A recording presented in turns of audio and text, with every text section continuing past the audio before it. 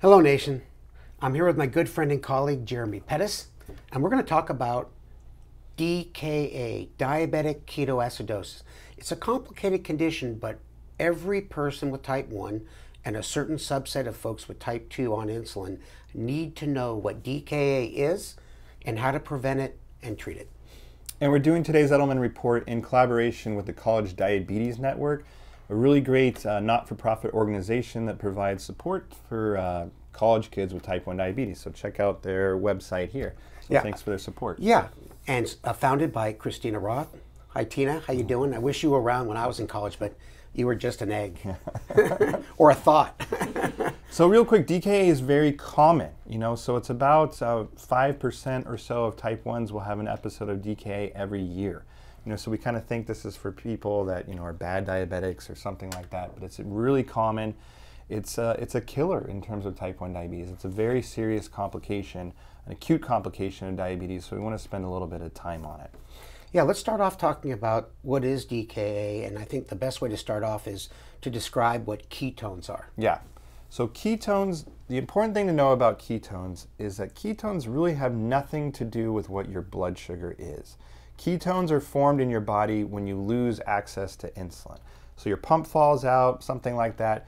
Your body kind of enters this starvation mode where there's no insulin around, so it starts, burning massive amounts of fat. And that fat, when it goes to the liver, a lot of it starts getting converted to ketones. And ketones are a really good energy source, especially for the brain. So that's kind of why they're generated. But when a type 1 has no insulin around, you start making tons of ketones. That can make your blood really acidic. It can make you sick. It can make you have to go to the emergency room because you're nauseated and vomiting. So that's the problem. Yeah, let me talk about the symptoms because it's important. You have to have an index of suspicion.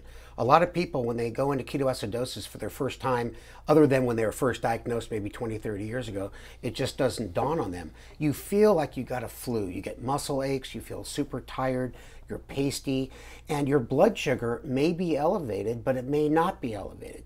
And that's where some people can get fooled. It's a medical condition called euglycemic DKA, meaning just your blood sugar is not that high. And the key is, we all have had high blood sugars from eating a hot fudge sundae.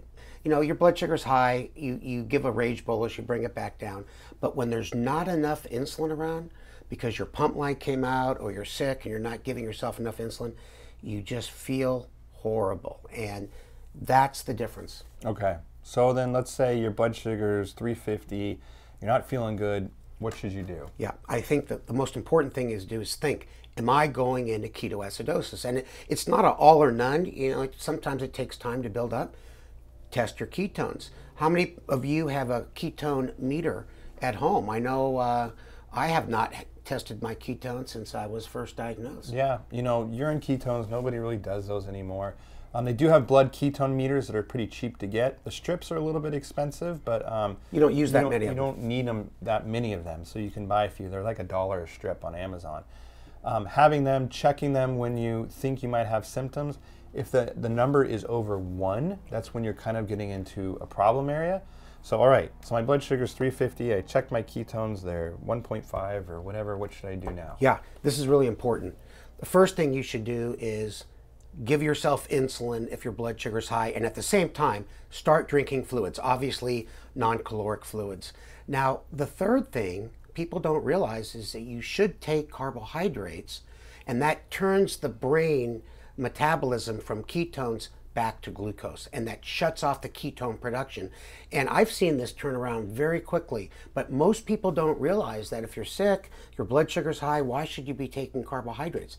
That's really key. So fluids, insulin, carbohydrates. Yeah, and the type of insulin is important. And what I mean by that is make sure to use an actual injection or a pen, because if you're on a pump, the chances are the catheter or whatever is actually the problem. So actually taking a big correction bolus with a syringe, change out that infusion site immediately, because that's probably part of the problem. Yeah, Jeremy's right. I mean, you know how many unnecessary hospital admissions when someone that's on a pump, they test their blood sugar, it's 500, then they just give themselves a bolus of the pump and it's going into their shirt instead of their body. Yeah. And you can develop ketoacidosis pretty quickly. It could also take a longer period of time if you're just sick. And a lot of people don't realize that when you're sick, even if you're not eating, you might need more insulin, not less. Yeah, so bolus, check your blood sugar at least every hour. Keep bolusing every 2 hours or so until your blood sugar comes down. Ton of water or low-calorie Gatorade. All right, I'm doing these things, Steve. How do I know if I should go to the emergency room or not? That's easy. If you can't hold anything down, if you're hurling, if you're vomiting, if you're puking, use any adjective you want. Is that an adjective? I'm not very good. I don't know. It's a noun. It's something. Anyway, yeah, the key is if you can't hold anything down, obviously you're not going to be able to get better. Yeah. And, you know, it's always good to have that ketone meter. That'll tell you everything that's going on. Yeah, and if you get the ketone meter, just check a couple times when you're normal, you're not ketotic, just to kind of get an idea of what a normal value is. And then just know how make sure you know how to use it, things like that. If you do go to the emergency room, they're going to do the same stuff. Fluids and insulin, it's just that they'll give it through the IV, so you don't need to, kind of consume it orally. Yeah, you know how that is, being in the ER for 8 hours, then getting admitted to the intensive care unit. Yeah. It's not fun. So I think that's it. I'll give you the honors of the... Yeah, so I would just say thanks so much for watching this. This is an important topic. And with that, we just want to say so long, nation.